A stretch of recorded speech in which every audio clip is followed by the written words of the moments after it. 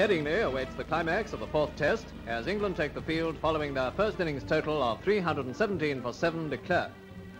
Trouble began early for South Africa's batsman, but a fine innings by Nourse was acclaimed when he reached his 50th.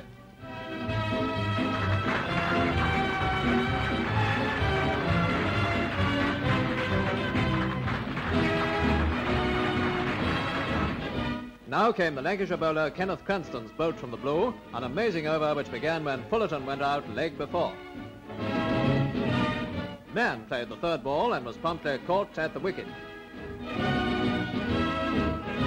Now the fifth ball taken by Tuckett, who played on to his wicket, while V.I. Smith, the last victim of a fatal over, was clean bowled. 4 wickets for no runs and a South African second innings total of 184.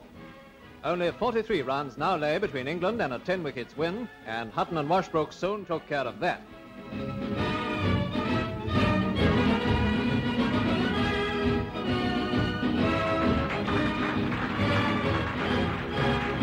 A very decisive result which carries with it an English victory in the Test series.